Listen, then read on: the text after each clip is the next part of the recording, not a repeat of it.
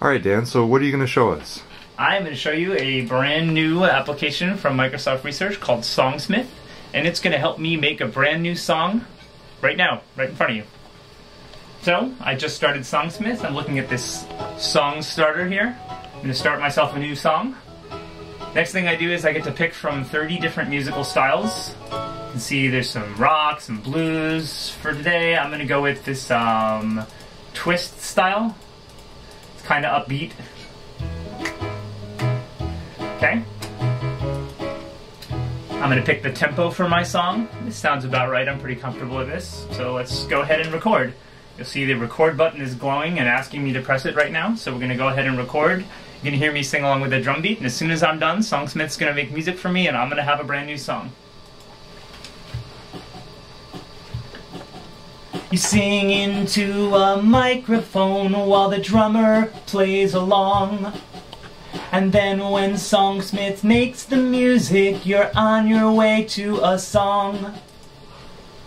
Sing into a microphone while the drummer plays along. And then when Songsmith makes the music, you're on your way to a song.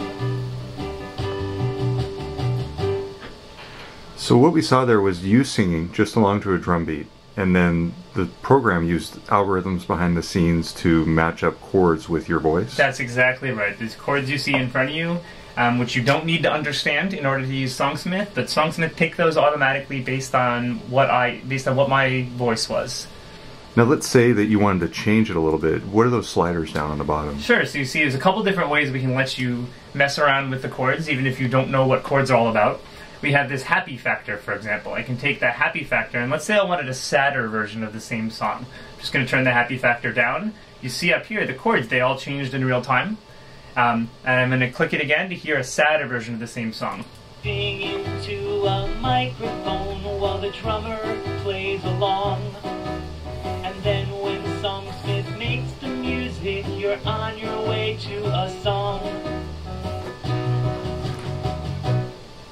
Gotcha. So now what would someone do with this once they've done what you just did? When they decide they like their song, they can save it from Songsmith as a WMA file and send it off to their friends, post it on their webpage, make a little video out of it. You can actually export right to Windows Movie Maker, so that Windows Movie Maker will start up with your song as the soundtrack, and you can just press record in Windows Movie Maker to record yourself on your webcam adding video to it. You can dance around and lip sync and move your stuffed animals around and whatever you want to do to make your music video and post that online too.